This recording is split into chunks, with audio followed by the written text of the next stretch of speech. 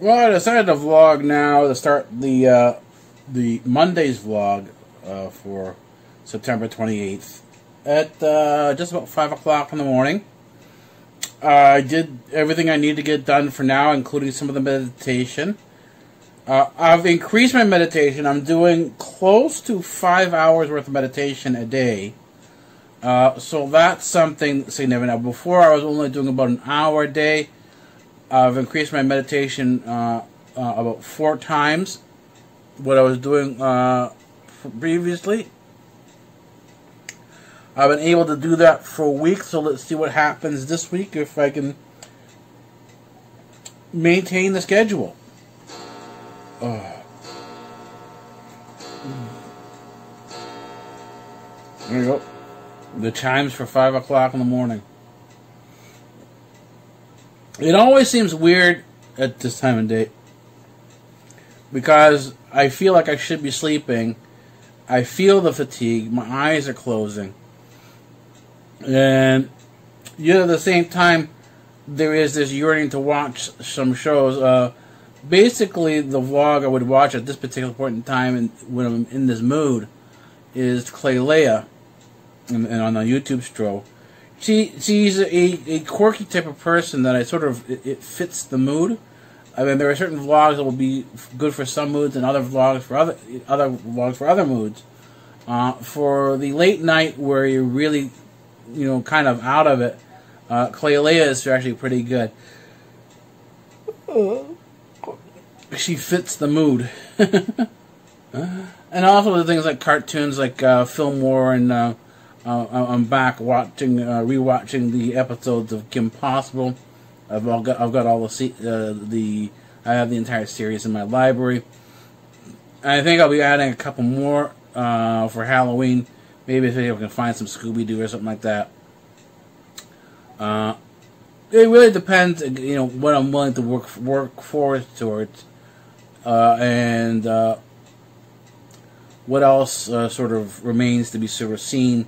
Because there's no real routine. I was watching one of the vlogs today, and they were talking about their morning routine and afternoon routine, and even at dinner we were talking about how important routine is because everyone's going to school virtually now, and even work virtually. And they say it's important to maintain a routine. But what happens if your life has no fundamental routine? What do you do then?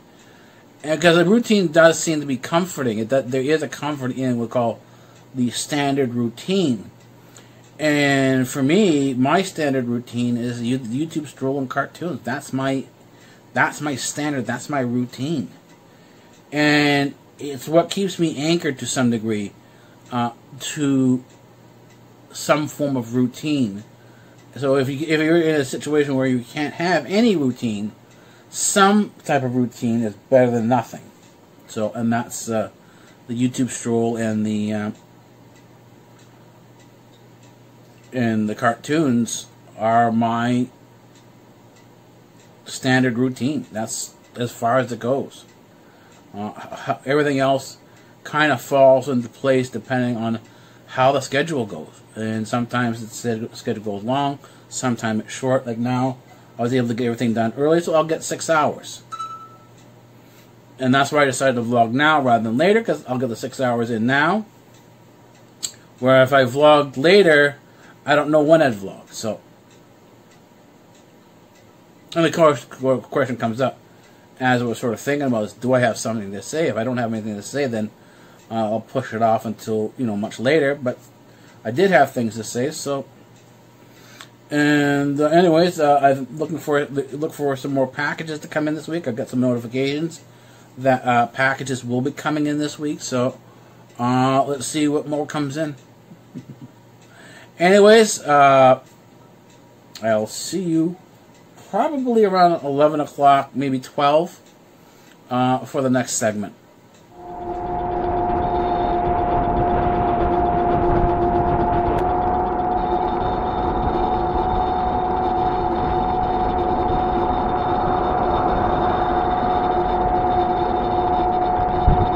Right from my sleep to gaming, it is 6:18 in the morning on Tuesday, September 29th, 2020. And we are ending the vlog for Monday.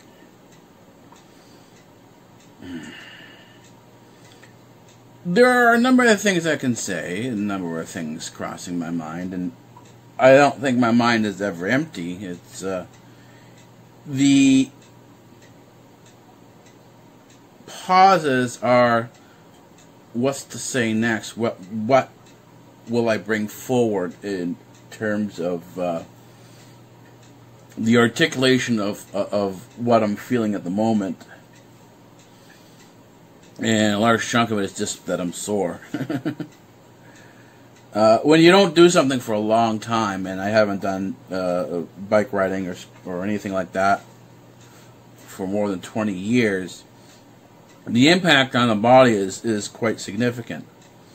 And I used to get like this in this level of soreness. When I started walking, again, more than 20 years ago, I started walking. I gave up my car, started walking, and doing these long my to go food shopping.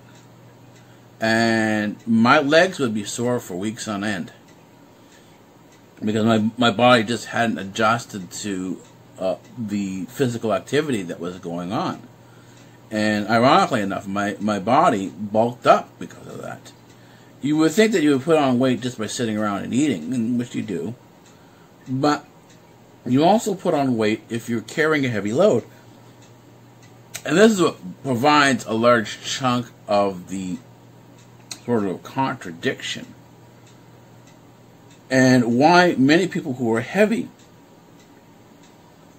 tend not to lose weight. They say, well, why am I not losing weight? Because your body tells itself that you're carrying a heavy load and your body needs to adjust to that heavy load. And as that body adjusts to the heavy load, this includes all your heart, your lungs, all the organs of the body adjust to it. It requires more fuel.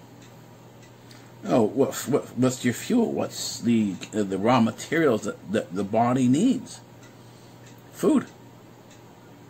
And so what happens is your appetite goes up, not down, because of the amount of energy required to move the massive load.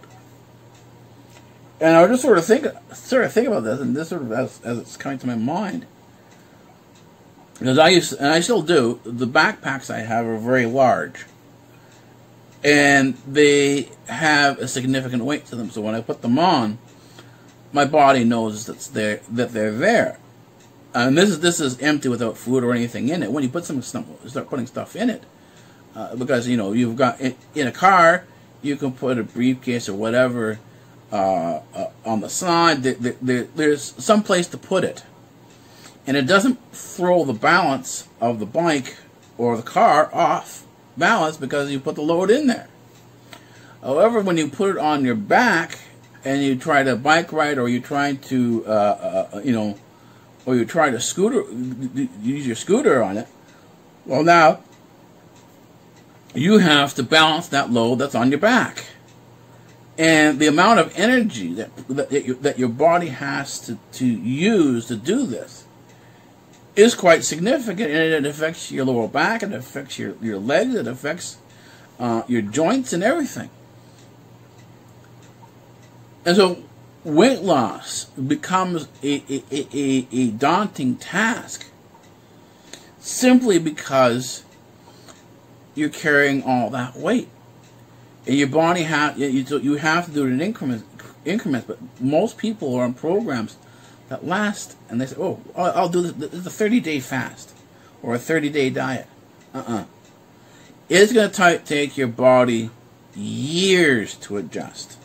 Just the way it took years for your body to adjust to the weight that it's at now, is as you start slowly reducing the amount of food that the body has, and you start reducing the weight of the body, that's how you make your adjustments. But that's over months and years, not weeks and months. And this is where it causes a large chunk of the problem, is that people expect that it's going to be very quick. And it's not. But this is the problem is again, once again, these are what fails us more often than not is our anticipation, our expectations. And when those fail, we end up failing. And the attitude that we need to have is that understanding why we fail, not just that we failed, that we, what was the problem? And was it just simply quitting? This wasn't my expectation. Well, maybe you have to readjust your expectations, or you have to readjust your anticipation, or what is to come. And it's a difficult thing because no one wants. Well, I don't want to be doing this for for years. I just want to do it for a little bit and then go back to the food that I was eating before. I like that stuff, and that's where the battle comes in. But the thing is, at the same time, it causes health problems. Anyways, that's it for today. In about an hour or so, when I finish my vlog, finish my meditation and my gaming, I'll be back. And I'll have to readjust the frame because it's too high from my head to the top. I'm sitting low in the frame. Anyways, it doesn't matter whether you're worth it or not. No refunds.